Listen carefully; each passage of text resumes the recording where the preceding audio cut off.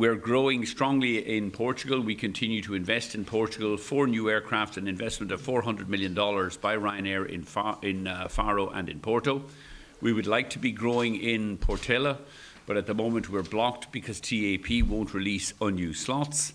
The government needs to take action to improve ATC services at Portela, which would increase the number of slots in total at Portela.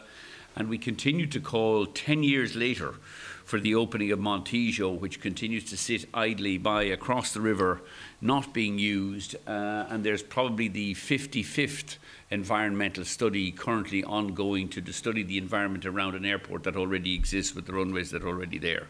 We are going to continue to invest heavily in Portugal. We've overtaken TAP to become Portugal's +1 airline, and we expect to grow in the next 12 months from 13 to 14 million passengers. We think TAP are carrying probably 11 or maybe about 11 or 12 million passengers. We do believe TAP should be sold. The Portuguese taxpayer should not be asked every 4 or 5 years to bail out TAP, and I think it's inevitable that TAP will be sold sometime later this year to IAG rather than Air France or Lufthansa.